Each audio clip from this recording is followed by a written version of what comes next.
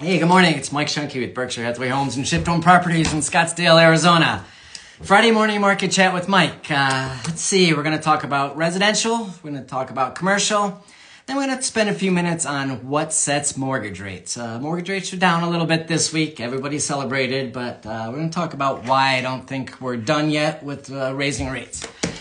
Anyway, homes for sale, multiple listing service, 12,952 single-family detached homes for sale. It's up about 200. Maricopa County is 9,500. Single-family detached homes for sale, that's also up about 200. In Scottsdale, there's 1,178 single-family detached homes for sale. That's up 8 from last week. That number should be about 5,000. So we still have an inventory issue, and that's not going to end anytime soon. When you listen to the headlines, pay attention to what they're actually talking about. You can make statistics say anything you want. And we're here about this housing recession. Does that mean prices are dropping? No. It just means number of transactions is real tight. Industry is tightening up as a whole. Margins are getting a little slim there on the commercial and investor side, but we've had a busy week. We do things different. We're not just here to sell. We don't sell anything, actually. We've got been poking around. We've got clients we've got to find some properties for by year end. We're looking for some land in Cave Creek and with the right zoning, and it's just not out there. We're looking for about a $750,000 house. The ones that have been on the market are priced too high. If they're priced right, they sell quickly. And you've got to get that mindset. If you like it, make an offer. It may be under asking price. If you like it, make an offer and get the ball rolling. There's just not a whole lot out there. So we're looking at old listings. We're looking at vacant listings. Just making a lot of phone calls. Commercial, we're looking for land. We're looking for land in a 5,000 square foot industrial property by the year end. So, pay attention to what the headline actually says. Luxury homes actually are selling, they're at an all-time record for dollar volume for this year. Overall prices are up 6.7% annually in the Maricopa County area, but homes over 2,500 square foot, they're up 21% year over year. So prices are strong and people are here. There was just one in the back of the neighborhood on Kala Country Club.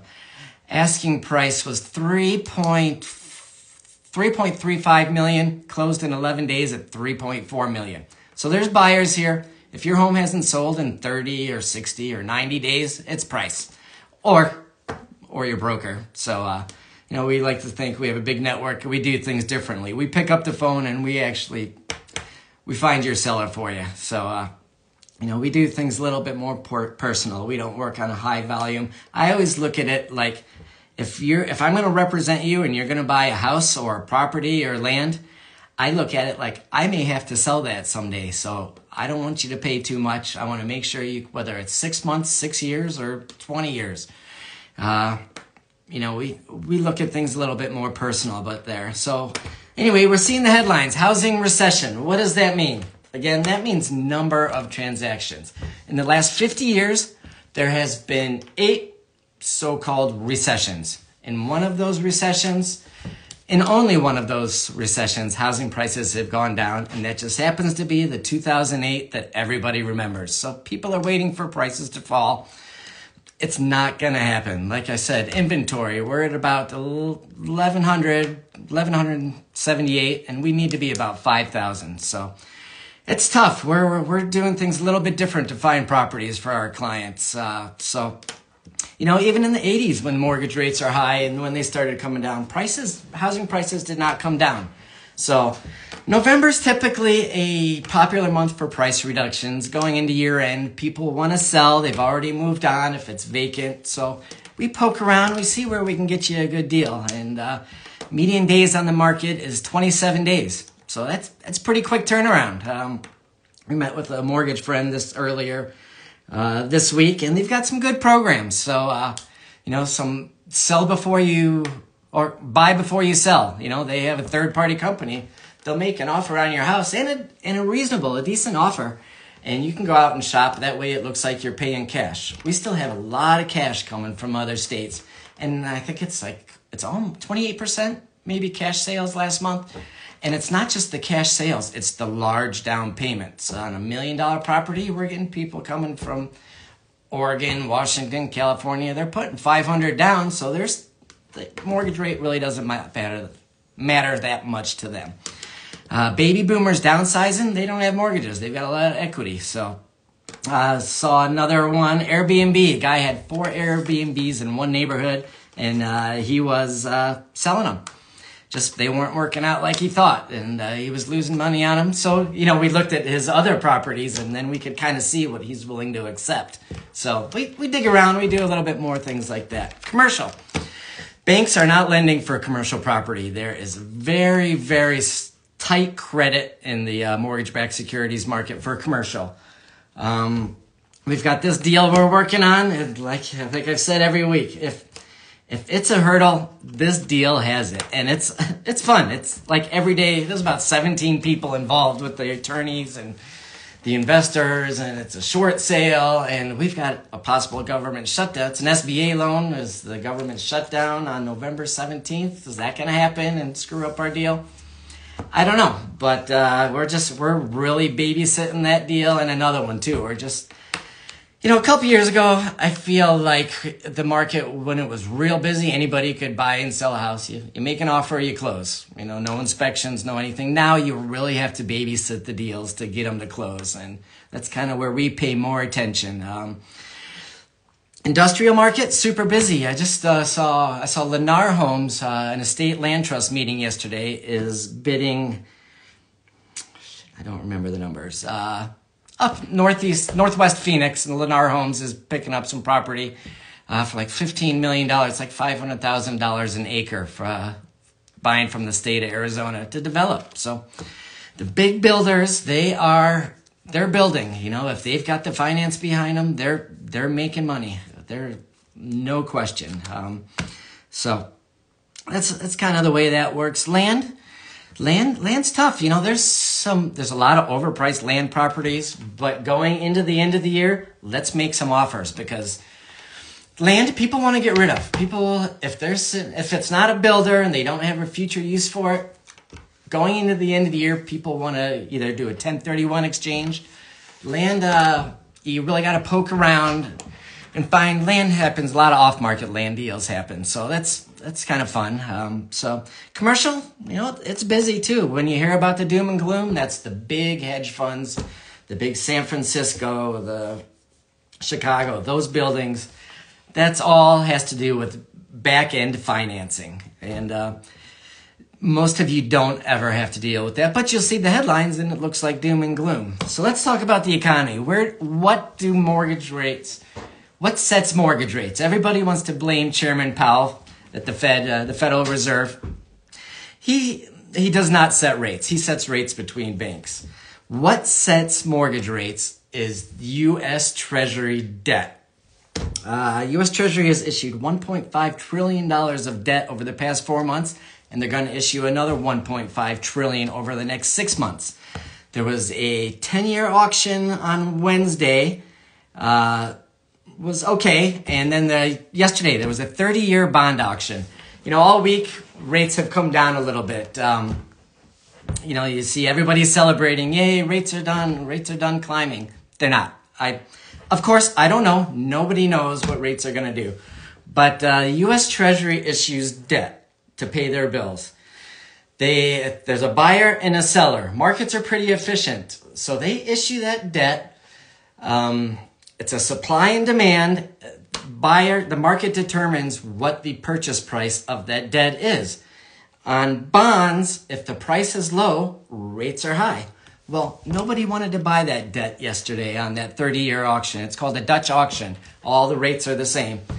The primary dealers that were handling the Treasury issue, they had to buy 25% of the debt. That's unheard of. Sometimes, they typically buy 10 or 12%. The Bank of America's, the big bond dealers, they typically buy back 10, 12% of the U.S. Treasury debt that it's issuing. They had to buy back 25% of the debt yesterday. China has stopped buying U.S. debt. Japan, Russia, Saudi Arabia, and India. They're not buying U.S. bonds. And so when the U.S. Treasury says, hey, here's a bond, we want to sell it to you, we need to raise some debt. What makes that debt worthwhile for you, the market, other countries, investors to buy? And there was not a big pool of buyers out there. So that means the price was pretty low. That was rates up. So the Treasury is going to keep issuing this debt. They have to. They have to pay their bills. The U.S. is in serious trouble. And I should say the 10-year and the 30-year are the most solid investments. Historically, you buy a 10-year bond, you know you're going to get paid on it in 10 years. Is that questionable? So it's risk versus reward. Do investors want a higher return for that debt? So if we're going to keep issuing it, and people aren't buying it, that's just going to let rates creep up, up, up, and up. And the mortgage rates are based on the 10-year. Generally, there's also a LIBOR rate. It's London Interbank Offer Rate, but that's more of a global issue. But, Chairman Powell came out yesterday afternoon. He says, I don't know if we've done enough to control this inflation. So until the spending stops, I don't see any drastic drop in rates. So I may be wrong. I hope I am. I hope rates do come down and help people out a little. I think like 5-6% is kind of a comfortable. The investors make money. People carrying the debt can afford it. So I think 5 or 6% works for everybody. But we've been here before. Like I said, I'm 52 years old. We've seen 10% and higher rates. It's the last few years of the 2-3%. It's unheard of. So anyway, we're getting there. I don't want to get too. If you have any questions, call me.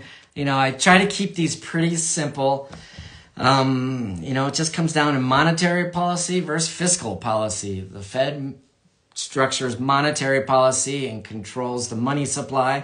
The U.S. Treasury controls fiscal policy and covers the U.S. debt. So, like I said, I met with some mortgage buddy. They've got some good deals out there. Veterans. Happy Veterans Day weekend. I think tomorrow is actually Veterans Day, but there's some good veterans program. We will actually contribute to your closing costs. Me personally, just because I have so much respect to veterans. I'm not a veteran myself, but if they would take a 52-year-old chubby guy, I would go sign up. I'd go sign up for the military today, 100%. But anyway, we appreciate veterans so much. We're gonna give us a call. Let us know about the program that we're offering. But anyway, everybody's situation is different. If you want to buy. If you want to sell. You cannot time the market. You need a roof over your head. If you're a business, you need a place to operate out of. I was reading yesterday, automotive. We deal with a lot of automotive, industrial. Their leases are tough to find because they are messy. They tend to be messy businesses, and the landowners don't want us, so you have to purchase the property. So it's expensive. But anyway, give us a call. Buying a house, looking for a house or rental property, whatever you're looking for.